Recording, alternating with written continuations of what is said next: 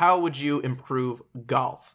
Chris, tell me what you like about golf, what you hate about golf, and what you're going to do to make it better. So I am personally not actually a big golfer. I do enjoy going to the driving range and just hitting a few balls, but I don't really play like a real game of golf. And I think that applies to all three of us, right? Yeah, it's very true.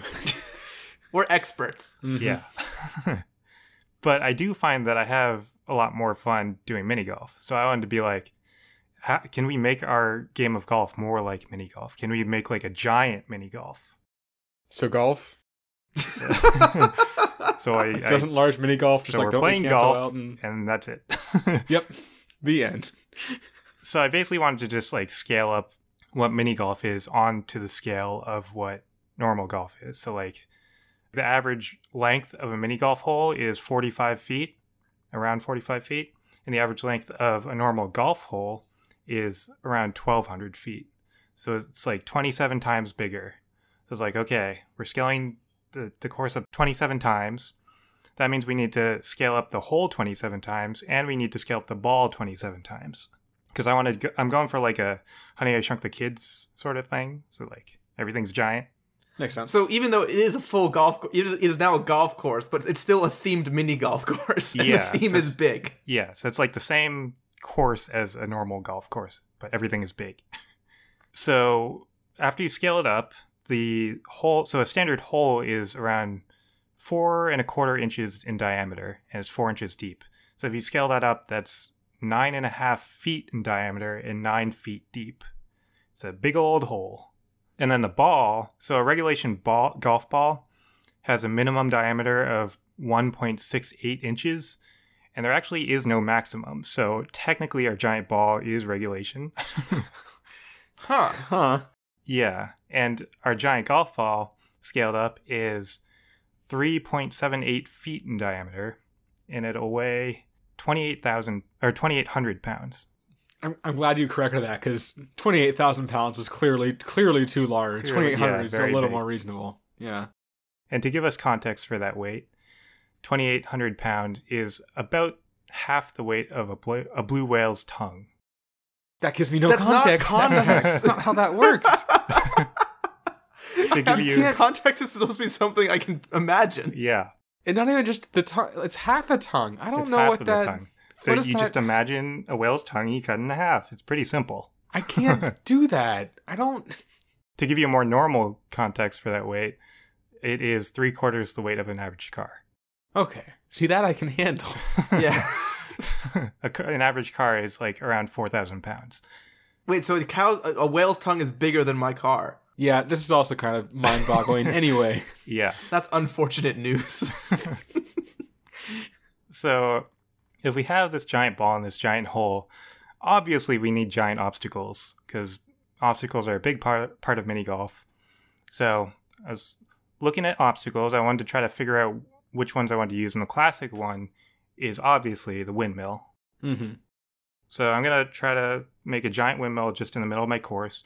And I found a windmill, like a mini golf windmill that you can buy and put in your own mini golf course just to see like what size it is. And it's 6 feet tall.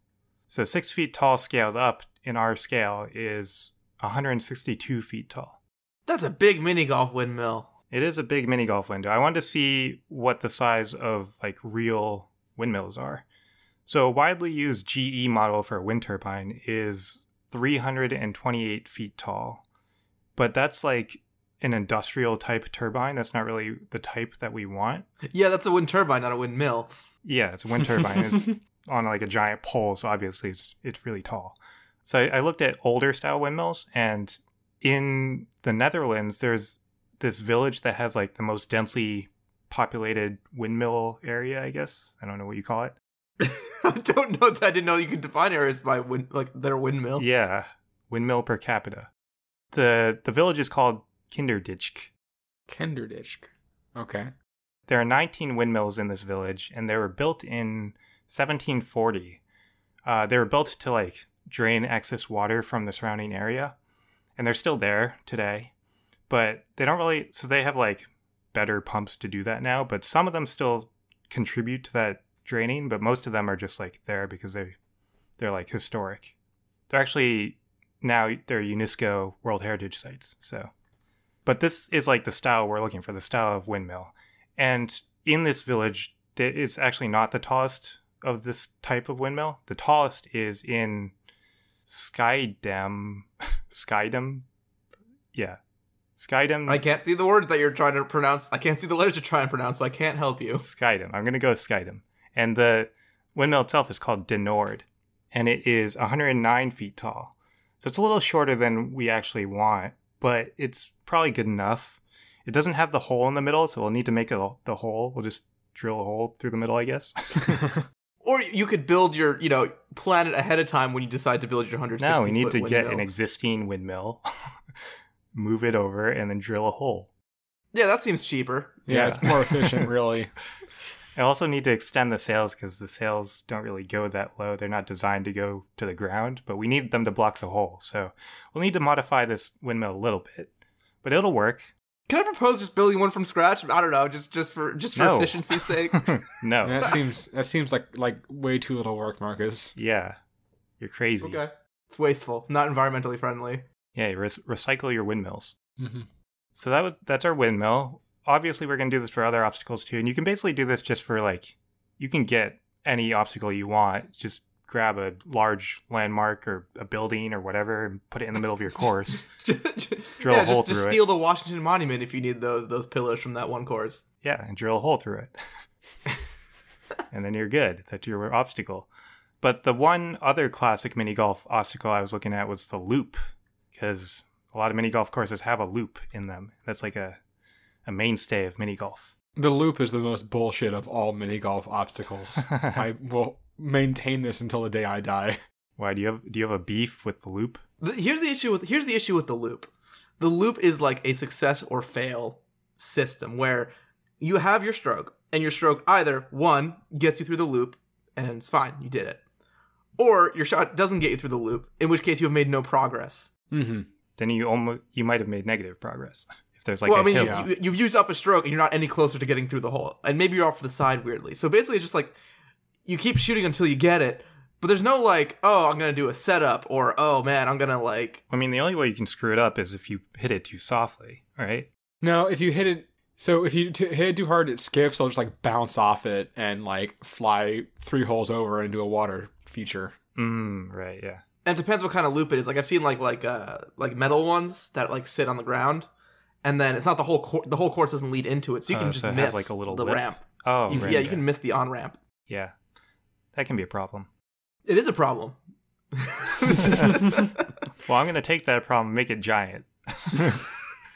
So I found, like I did with the windmill, I found a mini golf loop that you can buy and put in your own course if you want, and it was 2 feet tall.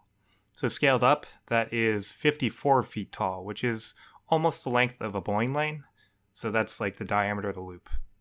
Now, I had to determine how we were going to hit the giant ball, because obviously it's giant and you can't just hit it with a normal golf club. And in order to determine this, I decided that the minimum you need to be able to do is to get it through this loop. So in order to get the ball that's our size through a 54-foot loop, it needs to be going 30 miles per hour at the top of the loop. So you're probably going to need to hit a little harder, because it's going to slow down before it reaches the top. But you need that amount of speed to counteract the force of gravity. So how can we hit the ball that fast? Well, I mentioned earlier that the ball weighs about 3/4 the weight of a car. And if you look at conservation of momentum, if you have two things that are equal in mass and one hits the other at a certain speed, that thing's going to stop and the other thing's going to go at that same speed. And one of those things, the people inside of it are going to die. Exactly. If I see where you're leading. So yeah, that was my first thought. You can use this car, but then you'll die. That's not a good option. So I was looking at safer options, and I decided that I was looking at the crash from the wrong angle. I should be looking at it from the thing that the car is crashing into. And I started looking at crash tests. So in crash tests, they use these thing called sleds. And sometimes they just put the car on top of the sled and they move the car that way. But sometimes they propel the sled into a stationary car and crash the car that way. And I'm more interested in the propelled sleds. So some of them are motorized and some of them are rocket propelled, so they can actually get pretty fast. They use them to test like rockets and stuff sometimes. So they'll just have like a stationary rocket and they'll slam a rocket propelled sled into it. But we're probably just going to use the motorized one. And the thing is, these weigh about the same as a car. So I found a video of one, and the one that they used is 4,000 pounds, which is the weight of an average car. And the front of them is just like a flat thing that it's like designed to take impact. So it's like perfect for us. And it was in the video that I found, it was going 30 miles per hour. And it could probably go fast, like a little faster if we needed to. So that's pretty much exactly what we need. So I'm just going to find one of these crash sleds, and it's going to be our club instead of our normal golf club. And we'll be able to hit it through the loop, and it'll be good. Can I throw one small wrench in this whole thing? Go ahead. So if you're scaling everything up, yes. According to SandyGoGoGolfGreens.com. What? Oh, no, it's not Go-Go Golf Greens. It's Sandy Go Golf Greens. Because golf starts with go. I thought it was Go-Go, which was a much cooler name. Sandy Go-Go Elf Greens. The SWG Mini Putt Pro mini golf surface has a height of 0.4375 inches. So scaling that up, now you have about a foot of grass that you're trying to drive your thing through. You're scaling and I'm not an expert on cars, but a foot of grass isn't super fun for most of them. I did not account the grass being scaled up too. Does it work if you just put a lawnmower on the front of it? I mean, you'd have to cuts the grass as you go. To throw the grass behind you somehow as you go forward. Oh no! And then it lays a new set of. It just drops turf behind it. Yeah. Yeah. This is the efficiency system. Mm-hmm. Sure. Sure. Perfect. We'll do that.